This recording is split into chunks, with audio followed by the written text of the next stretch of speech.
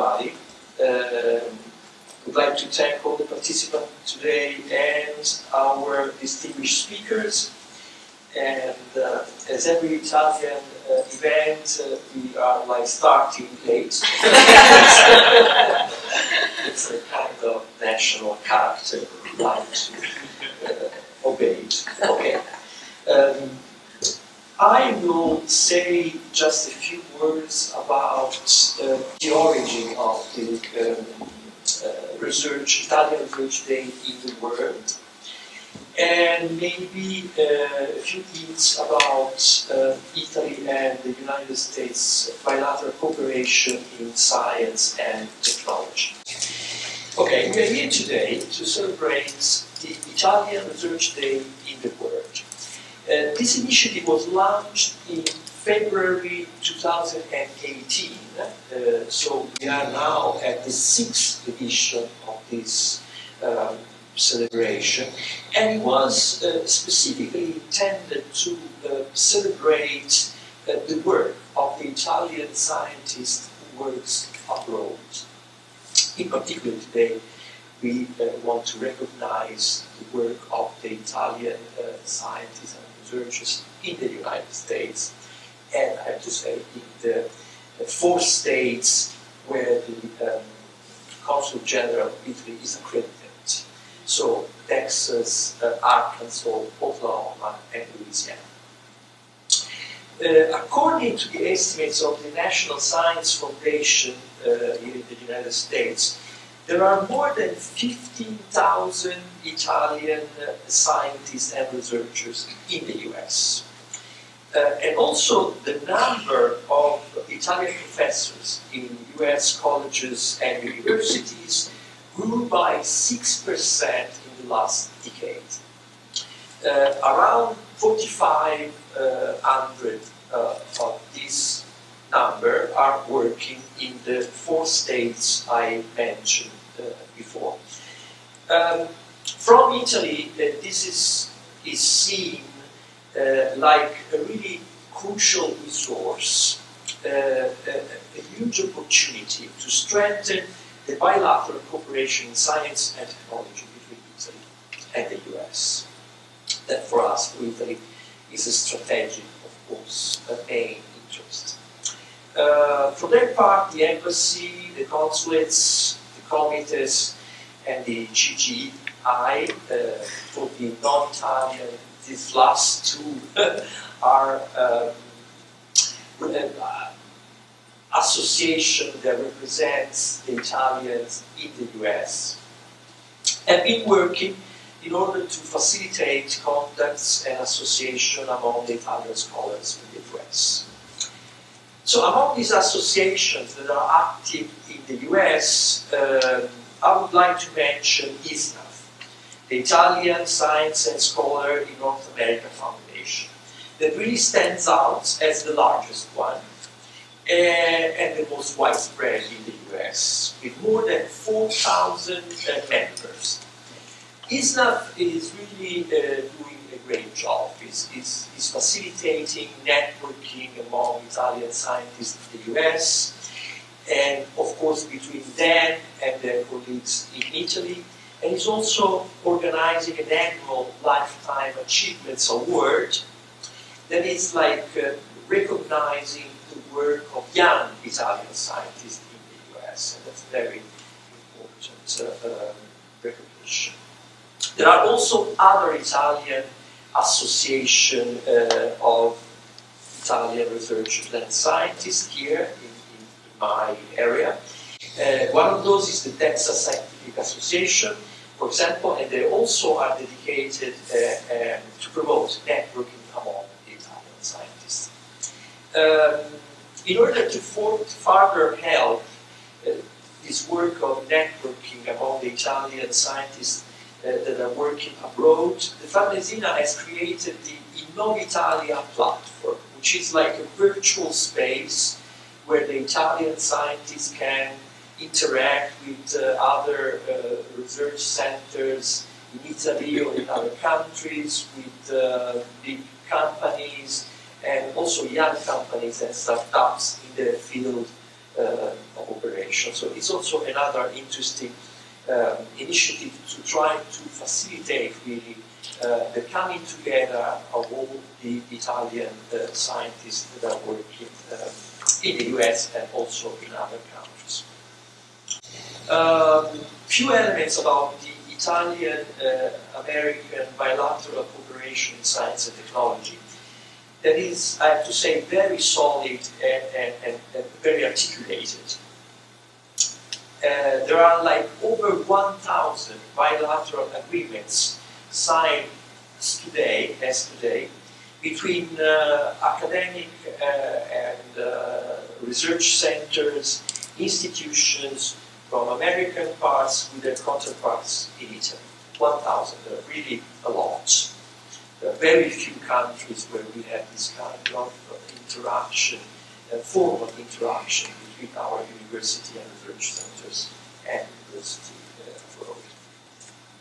abroad. The legal foundation of this bilateral cooperation is actually set by an agreement, the Agreement on Scientific and Technological Cooperation, signed in Rome in April 1988. So it's a long-standing relationship, started to be a long-standing relationship, and it was ratified in 1994 and is renewed every 3 years. That brings us as today, because last January, the 14th Joint Commission between Italy and US was convened in Rome. And in that occasion, the agreement, of course, the 1988 agreement was renewed. But for the first time, it was issued a joint political declaration. So at the technical side, it was completed with a political side declaration. That is really important because it really underlined the strong commitment of both parties to relaunch collaboration in a fundamental sector of bilateral relationship, especially in this particular geopolitical framework.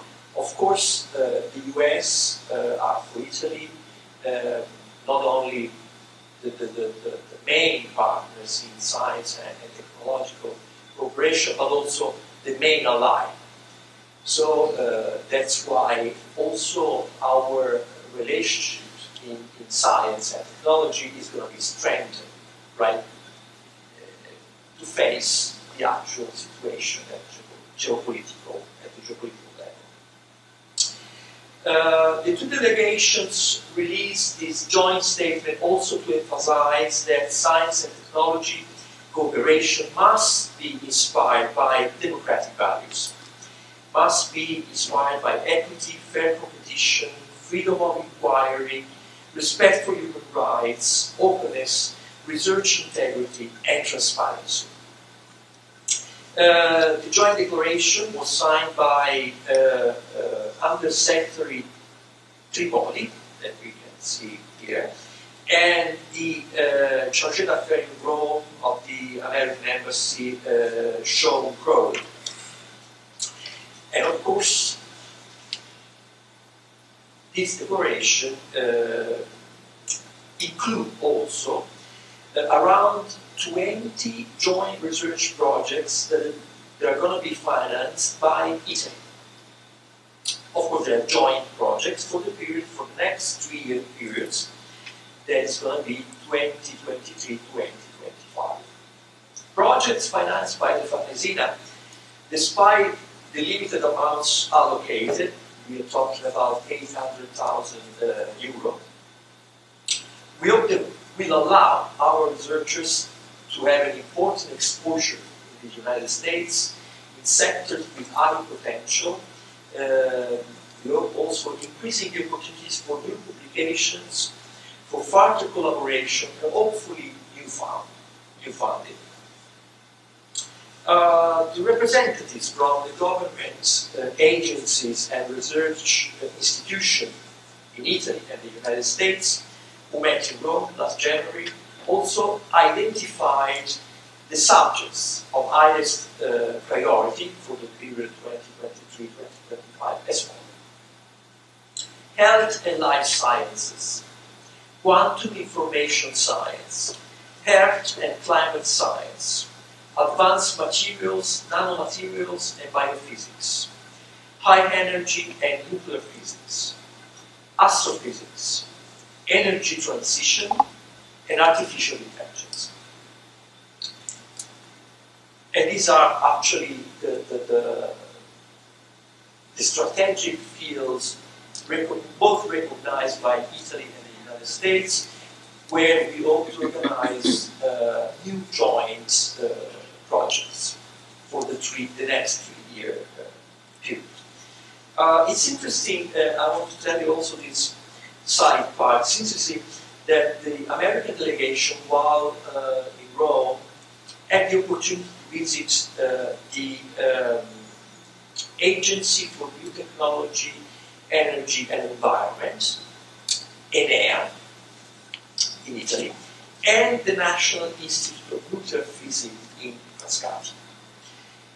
So the American had the opportunity to come in contact with really one of the best experience of in science in Italy, one of the best Institute of Research, and really the sector of high interest for the American were nuclear fusion research.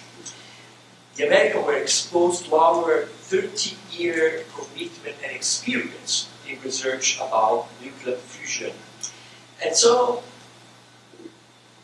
the American side understood that Italy could give an important contribution also for this incredible new project for the construction of the first nuclear fusion reactor. That apparently important success in experiment in the United States and opened the way for this project that we hope is going to be realized in the future, and also with an Italian contribution. At the National Institute of Nuclear Physics, the Americans were really intrigued by the CLO experiment. And during their visit, has been decided that the state-of-art calorimeter, I don't know if it exists something like that, I take this word for granted, calorimeter, the scientists here can tell me then after what it is, that has been identified for reuse in the United States. So the calorimeter would be transported in the United States and reused in the Fermi labs for the new projects. This is another recognition of Italian technological and scientific expertise.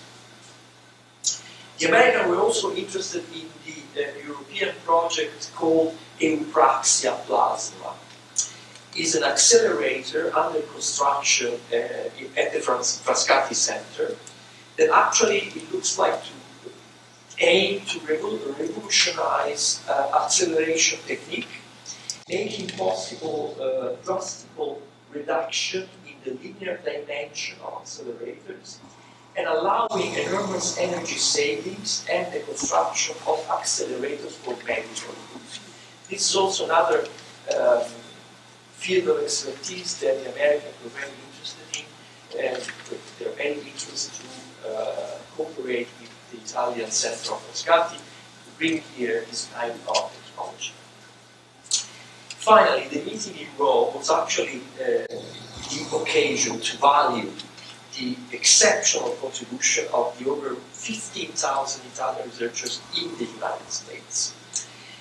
And actually, this was witnessed by the presence as official representative in the American delegation of 12 Italian scientists.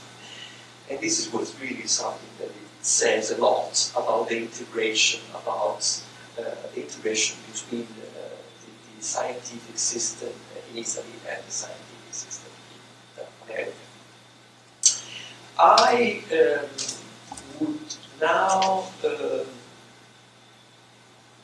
give time, a little bit of time, to listen to the message of the Ministry for Foreign Affairs Tajani about the National Day, the Italian Research National Day. So if somebody can start the video, would be good. Thank you.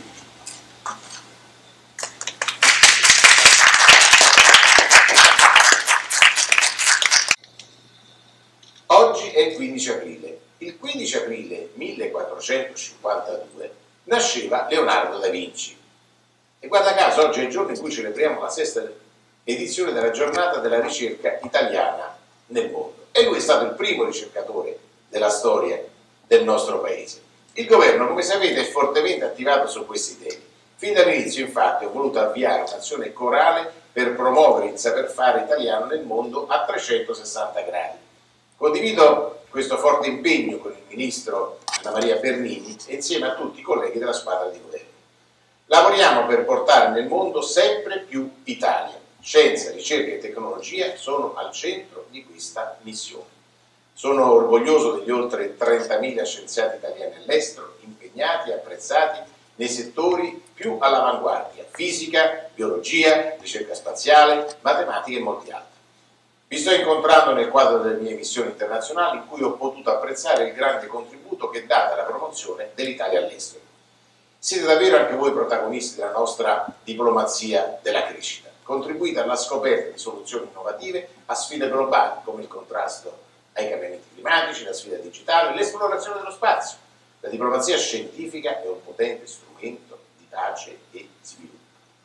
Lo abbiamo voluto sottolineare quest'anno a Padova con il ministro Bernini per valorizzare l'importanza dei nostri 50 tipi scientifici e spaziali presso la rete diplomatico-consolare. Il loro lavoro quotidiano, attiva collaborazione internazionale, attrae talenti in Italia e sostiene la crescita del Paese.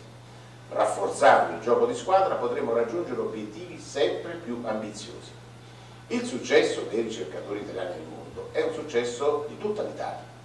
Quindi vi ringrazio per il vostro impegno, la vostra passione, la vostra determinazione, il vostro lavoro al servizio dell'Italia. Contate su di me, contate sul governo.